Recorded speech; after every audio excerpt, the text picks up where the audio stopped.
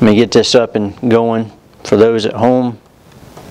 All right, here we go. All right, the language of the Holy Spirit. All right, Brother Tommy, Romans chapter 8, verse 26 through 28. Romans chapter 8. Likewise, the Spirit also helpeth our infirmities, for we know not what we should pray for. For we know not what we should pray for as we ought, but the Spirit itself maketh intercession for us, groanings which cannot be uttered. And he that suffereth searcheth the heart, knoweth what is the mind and spirit, because he maketh intercession for the saints according to the will of God. And we know that all things work together for good to them that love God, to them who are called according to His purpose. Amen. Whom He did foreknow, He also did predestinate to be conformed to the image of His Son, that He might be the firstborn. Yes, sir. That's good. Brother Dwight, Ephesians 6:18. Brethren, the grace of our Lord Jesus Christ be with you, be with your spirit. Amen. Okay. Ephesians 6:18. I think that was praying with all prayer and supplication of the Spirit. I might have gave you the wrong verse. You see that in there, Ephesians? I probably gave you the wrong verse. Yeah, Ephesians 6:18, praying always with all prayer and supplication in the Spirit, and watching thereunto with all perseverance and supplication for all saints. I apologize for that. Brother Quest, Jude. But ye, beloved, building up yourselves on your most holy faith, praying in the Holy Ghost. Amen. Brother Cook. I will therefore that men pray everywhere, lifting up holy hands without wrath and doubting. Amen. And in Matthew chapter 26, verse 41 says this, says, watch and pray that you enter not into temptation. The spirit indeed is willing, but the flesh is weak. I was preparing I really didn't know what to do for Sunday school. I had a lot of things that I was thinking about, particularly in the ministry of the Holy Spirit. A lot of it I was leaning toward the leading of the Holy Spirit, but just the very fact that my wife is not very long from going into labor, it just really provokes me more and more into prayer and say, Lord, would you please help my wife and what she's going to endure. I've seen her with the very first labor with Elijah, and that was very, very painful. And in fact, Sarah, I'll tell you, I was in tears over that. When it came to Joey, it was much more calm, peaceful. She had everything under control mentally. She seemed to just be focused and ready to go for that labor. But when I think of twins, that's a whole different ball game, you know. And so I spent a lot of time focusing on prayer, and particularly prayer in the Holy Spirit, as Brother Tommy had mentioned there, Romans chapter 8, praying with all prayer. Sometimes it's that groaning and that laboring of the Holy Spirit that we need, because many times, I don't know about you, but many times I don't know what to pray for as I ought, whether it's the peace of Jerusalem, and of course I know that I'm commanded to pray for the peace of Jerusalem, but how to pray many times. We lift it up and say, Lord, according to your will, but Lord, you got to show me what that will is in order to help me to pray. Many think back years and years ago, and it's going to maybe Savannah might have seen it, I'm not sure, but it might even be before your time, okay? In fact, I'm sure that it is, because when I was little, the shows like the old Batman. You know, you have the new Batman, which is completely different, but I always like the old Batman, where you have Adam West, and you see the little displays of bam, pow, wow, wham, and just highlighting the whole screen in that 1955 Lincoln Futura, that Batmobile as he's flying down the road, and we think to ourselves, wow, that was the coolest ever. Anybody else get that impression? Maybe it was just me as a little kid. I think to myself, Batman was the coolest. I know Superman, and there's a lot of that other stuff going on, but Batman was the coolest during that time. And but the plot line was always the same, wasn't it? You know, there's always trouble stirring in Gotham City. It's always, whether it's the Riddler, whether it's Joker, whether it's Catwoman, and they're always stirring up some sort of trouble, right? And the commissioner, he's just always trying to figure out, okay, what am I going to do? And trouble stirring here in Gotham City. We got to do something. I know what we'll do. We'll call Batman. And so what does he do? He goes over into his little office. And there in the office, there upon his desk, covered in this little glass dish, I mean, it looks like a little cake dish, the best I remember. And he pulls it off, and there's that cherry red phone. And what does he do? He picks it up and he dials one button. I like that. It's sort of like speed dial that we have today. They were way advanced in the past, more than we give them credit for, right? Speed dial. Had Batman on speed dial, picked him up and said, Batman, we need your help. Right? Maybe that's the best of my memory. That was way, way back I'm pulling from. And so he calls him up and he comes to the rescue, but he had a direct line of communication to get in touch with Batman. And it was Batman that ended up saving the day, and it was always awe-inspiring as a kid. Now today, I tell you what, it's a different time, isn't it? It wasn't... I guess it was about 10 years ago when cell phones started to become popular. I used to see these kids, we'd drive by and see these kids on the buses, and they pull out their cell phones and talking. I said, who would give a kid that young a cell phone? They would always give the excuse in case of emergency, but that's besides the point. But I guess what I'm getting around to is kids would always call up their mommy and daddy for help. You know, and many of you didn't have that advantage. Of course, they would come to your rescue when you needed them, when they'd say, son, do this or son, do that. But you didn't have that kind of access that they had back in that time. Sometimes people ask the bank to bail them out of trouble. That's never a good thing. Sometimes it's Ed West, and they call them up and say, hey, my power's out. Would you do something about it? This is broken, that's broken. And they always call you to come to the rescue. But we have one that's greater than that, which is the Lord Jesus Christ. And the praying specifically in the Holy Spirit, I'm thankful that He straightens out all my prayers. Language is an important thing for communication. Sometimes I think my prayers go up and I get it all jumbled, right? Anybody else like that? You're praying and praying. You're like, Lord, I hope you're making sense out of this. I had a friend when I was in the Army. He was Vietnamese descent, and he took me on occasion to some restaurants that he was very familiar with. Indonesians. Usually we were there at the end of the day when everything was getting ready to shut down. To him and his Indonesian friends, he would speak to them in Vietnamese. And they're carrying on this long conversation, and I'm sitting there, I don't understand a word that they're saying. That drives me crazy. They're talking, and they're just laughing and carrying on, and part of me wonders, are you making a joke about me? A friend, he wouldn't do that, but there's always that suspicion.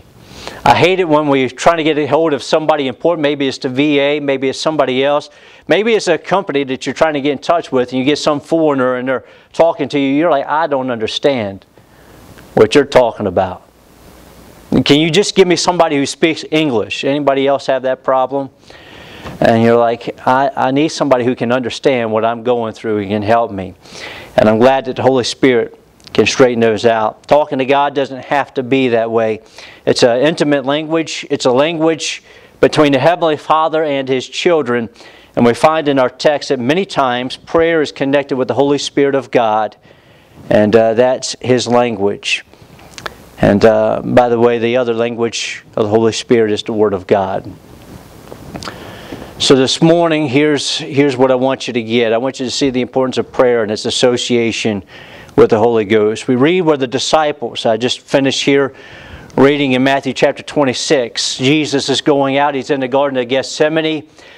He's getting ready to face the cross. He brings a couple of his inner circle with him, Peter, James, and John, and he brings them along with him just a little bit closer so that they can watch and pray. This is what he tells them. He says, I want you to watch and I want you to pray. And he goes in a little intimate place by himself, and he's offering up strong prayers with crying and supplications, which is beyond our imagination. And it's a very intense prayer, and I'm glad that God prays that way for us as well. But he tells them, he says, the disciples come up to the Lord, and he says, Lord, teach us to pray.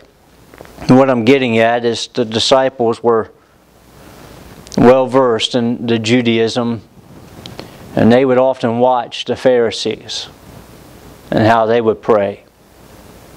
There was always that vain repetition and always that long and lofty prayers, and they would offer up so many prayers, I don't even know if they were convinced that they were speaking to God. And they just pray all the time, making pretense, devouring widows' houses and so forth. We read all that in Scripture. And you can imagine, as everybody's looking up to the Pharisees, they're thinking to themselves, well, that's how I have to be. I have to be righteous. I got to be great. I got to be a wonderful prayer warrior, just like the Pharisees. In fact, Jesus tells us quite the opposite. He says, don't be like those guys. And then the disciples are watching Jesus pray. And they come to one conclusion. And they say, we don't know how to pray at all. Jesus doesn't pray like the Pharisees. They think to themselves, Lord, teach us to pray. Lord, help us to pray. And the only way that we can pray in the Holy Spirit is if we're spiritual people ourselves, filled with the Holy Spirit, saved by the grace of God. But here they wanted to pray just like Jesus had prayed. Pastor Norman Johnston was well known for his childlike faith. I'd often hear Dr. Alton Beale and Brother Dr. Spencer and many of the others, and they would talk about him. And they said he just had such a way with prayer. It was just a childlike faith sort of prayer. It wasn't just to impress anybody. It was just really simple. I mean, prayers like my son would pray, or prayers like anybody else would pray.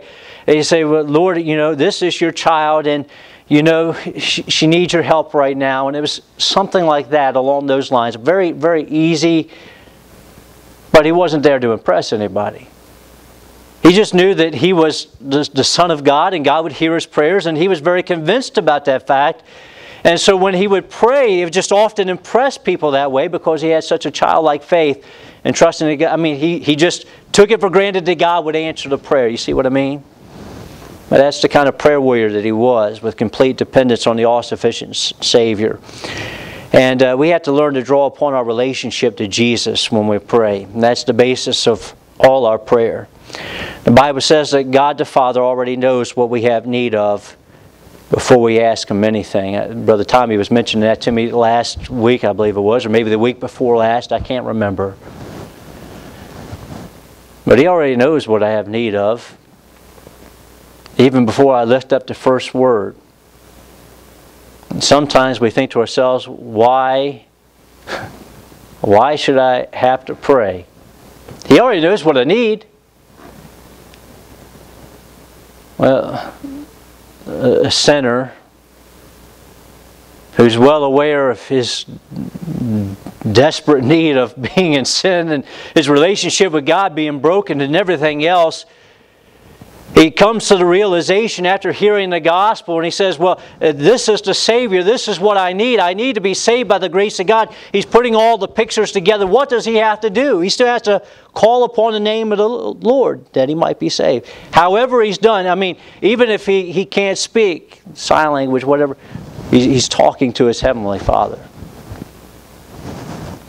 But he still has to call unto the Lord. That's the same with us. Even though he knows what we have need of, we're still calling upon Him to come to our rescue or whatever the case may be. But prayer is a communication of a great sense of our need, and we must realize that we're not built or designed for ourselves, but for a relationship with God.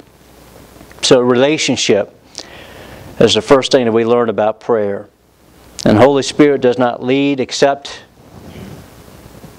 in the one He's rightly related to. The Holy Spirit cannot produce spiritual fruit except you be His. And the language of the Holy Spirit is the language of relationship. Just like I mentioned in Romans chapter 8, when a child cries out, Abba, Father, the Holy Spirit helps do that. So we understand that Jesus said, where 2 or 3 are gathered together in my name. What does He say? I'm in the midst of you. Where two or three are gathered together, it's all about Jesus being in the midst of you. And He says He'll be there. We're instructed to pray in the name of Jesus. John chapter 14, verse 13. And whatsoever you ask in my name, that will I do, that the Father may be glorified in the Son. By the blood of Jesus, who was set on the cross of Calvary for us, His resurrection from the dead, were sanctified once for all. He says, for by one offering He hath perfected forever them that are sanctified, whereof the Holy Ghost is also witness to us. Ephesians 2:13, but now in Christ Jesus, ye who are sometimes afar off are made nigh by the blood of Christ. Hebrews 10:19, having therefore, brethren, boldness to enter into the holiest by the blood of Jesus, by a new and living way, let us draw near with a true heart and full assurance of faith. Now this is what I want you to get, because prayer is only made possible. Why? Because of what Jesus Christ has done in going to the cross for us. That's the only way that it's made possible. It's not, a lot of times we put so much dependence upon our flesh. Say if I just pray more strongly, if I pray in this way and if I pray in that way, and we put so much emphasis upon the flesh. Well, Jesus Christ died for us. That's the whole point about prayer. When he agonized there in the Garden of Gethsemane, when He went to the cross, when He was dead, when He buried, when He was risen again from the dead on the third day, because of what He has done, makes it possible of everything that we do in prayer. Based upon the atonement, based upon being in His name, gathered together in His midst, where two or three are gathered, all of it is based upon what Christ has done. And the Holy Spirit always brings us straight back to Jesus Christ. I don't know about you, but I find that pretty exciting. Because it's everything that Christ has done. And the Bible tells us in Hebrews chapter 2, verse 18. Says where Jesus, if I can remember how the verse goes, it says, He being tempted, He's able to secure them, or He's able to help, or able to save those who are tempted. And I think back that there in the Garden of Gethsemane, when He brings up those strong prayers, those cries, which He offered up to God, and He was heard, and that He feared. He's able to help me because of what He has endured. And that same groaning, those same cries, those same utterances, the same thing that we find in Romans chapter 8, where the Holy Spirit is also groaning with things, beyond my understanding, okay? But the Holy Spirit knows what the will of God is. In 1 John chapter 5, He tells us that we know that if we ask anything according to His will, He heareth us, based upon our relationship, based upon being in the will of God. And of course, He brings out an example later on. He says there's people you ought to pray for and some not. Well, how am I to know what the will of God is? Romans chapter 8. Because you already mentioned it and you already said it. Romans chapter 8, I believe it's verse 27. After he tells us that the Holy Spirit prays with groanings and things which cannot be uttered, verse 27, and He that searches the hearts knoweth what is the mind of the Spirit, because He maketh intercession for the saints according to the will of God. According to the will of God. When we pray in the Holy Ghost, we begin to have a more intimate understanding of God. And only when we realize the holiness and awareness of the abiding presence of God do we truly realize our great sense of need. I want to press on past this for just a moment. Paul prayed 3 times in 2 Corinthians chapter 12. 3 times he went to the Lord. Of course, he wanted the thorn in the flesh to be removed,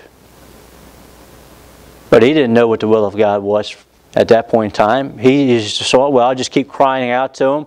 Maybe like Elisha, He'll answer if I just keep on praying. But 3 times, and he gets the answer. What's the answer? Is God's will. He says, my grace is sufficient for you. My grace is sufficient for you. That was God's will. That was the Holy Spirit praying, not Paul praying. There's a post on Facebook I want to read to you, because sometimes we find ourselves in situations like Paul. And we pray and we say, Lord, what's your will? Would you please remove this flesh? Would you please take this away? Would you please do this? Would you please do that? And we're trying to pray the best we can with our limited understanding as fallible human beings. But I found this post on Facebook posted by Kimberly Henderson. I don't know who she is, but it goes like this. It says, I would have pulled Joseph out of that pit, out of that prison, out of that pain. I would have cheated nations out of one God who would use him to deliver them from that famine. I would have pulled David out of harm's way, away from the spear-throwing presence of Saul, out of the caves in which he hid, out of the pain of rejection, and I would have cheated Israel out of a king made after God's own heart. I would have pulled Esther out of being snatched from her family, out of being placed in a position she'd never asked for, out of the path of vicious, power-hungry foe. And I would have cheated the people out of a woman God would have used to save their very lives. I would have pulled Jesus off the cross, off the road that led to suffering and pain. I would have pulled him off the path that led him to nakedness, beatings, nails, and thorns. And I would have cheated the entire world out of a Savior, out of salvation, out of an eternity filled with no more suffering and no more pain. And oh friend, I want to pull you out. I want to change your path and to stop your pain. But right now, I know I would be wrong. I would be out of the line. I would be cheating you out and cheating the world out of so much good, because God knows what is best. He knows the good that this pain will produce. He knows the beauty of this hardship will grow. He is watching over you and keeping you even in the midst of this. He is promising you that you can trust Him even when it feels like it's more than you can bear. So instead of trying to pull you out, I'm lifting you up. I'm kneeling before the Father. I'm asking Him to give you strength and hope. I'm asking Him to help you stay prayerful and discerning. I'm asking Him how I can best love you and to be a help to you. And I'm believing He is going to use your life in a powerful and beautiful way. Ways that will leave your heart grateful, humbly thankful for this road that you're on. Many people don't pray that way, do they? Because we do find ourselves in situations like that, and we say, Lord, would you please deliver? Lord, would you please stop this pain? Lord, would you please do this and do that? And I like how beautifully she shows us that some of the things God allows to bring something beautiful out of a hard situation. We don't know the will except for what the Holy Spirit reveals to us in His Word, in prayer. And just asking God, show me, lead me, help me. Paul was there in his, I don't know if it was his first or second missionary journey. I believe it was the first. The book of Acts, and we think that if anybody's praying and God's listening, it would be the Apostle Paul. But he tries to go into Bithynia, he tries to go into other parts of Asia, and time again, what happens? The Holy Spirit puts a stop to it. He says, no, Paul. No, Paul. I believe he was praying. I believe he was seeking the Lord with all of his heart, all of his mind, all of his strength. I believe it was just as Jeremiah 33:3, call upon me and I'll show you great mighty things which thou knowest not. And so he's praying, Lord, I'm your preacher. I'm the one who you called to be a vessel with your name to bear the message of the gospel to the Gentiles. And Lord, everywhere I turn, I'm getting nowhere. I keep getting shut doors. And then he has a vision that night. The Macedonian call. And God shows him where he needed to be during that time. Yes, there was a wait. Yes, there was a stop in many different avenues he was trying to approach, but God led him to where he needed to be. The Holy Spirit helps us in our spiritual warfare. Through the power of Christ and His Word, He helps us to stand up against spiritual deception like what Christ faced there in the wilderness. Remember, He was driven out into the wilderness by the Holy Spirit. Remember that? Like the Holy Spirit would never do that. Well, He did it with Christ. And we constantly use the Word of God and dependence upon the Holy Spirit. He helps us to stand against spiritual deception. And it's the Spirit where we realize the truth of Hebrews 2:18, for in that He Himself has suffered being tempted, He's able to secure them that are tempted. Oswald Chambers said this. He says, the Holy Ghost cannot delight in our wisdom. It's the wisdom of God that He delights in. And he said that just particularly in the passage of when it comes to prayer. And he said, we try to pray in the best of the wisdom that we have, and that's exactly the opposite of what God wants. Because everything that we seem to try to do as spiritual people, when we realize that our prayers got to be by faith, with nothing doubting, according to the will of God, that's the way that we are to pray when it's praying in the Holy Spirit. It's got to be that way. Lord, whatever your will is, that's what I want for my life. If it means pain, I don't want it, but help me to endure it. Give me grace. That's sufficient. But that's the way that we're to pray. And then there's a reward when we depend upon Him. Habakkuk. Let's go back there. One of the minor prophets, Habakkuk chapter 2. It's close to where Jonah is. I wish I had all the minor prophets memorized and the order. But the fact of the matter is, I struggle to find some of these as well as you do. So there's Jonah, Micah, Habakkuk, Nahum, Habakkuk. Habakkuk chapter 2. When we pray, there's also a time of waiting. Habakkuk is in a struggle. He knows that God is going to judge the nation of Israel. God shows him that He's going to use the pagan people to judge them. And he's not satisfied with that. He says, Lord, why? Why the Babylonians? Why the Assyrians? Why? But then he calls upon the Lord. In chapter 2, verse 1, he says, I will stand upon the watch.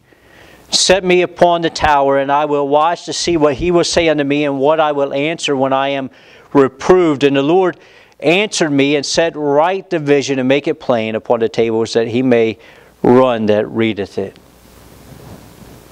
Sometimes when we pray, we just got to wait for the answer.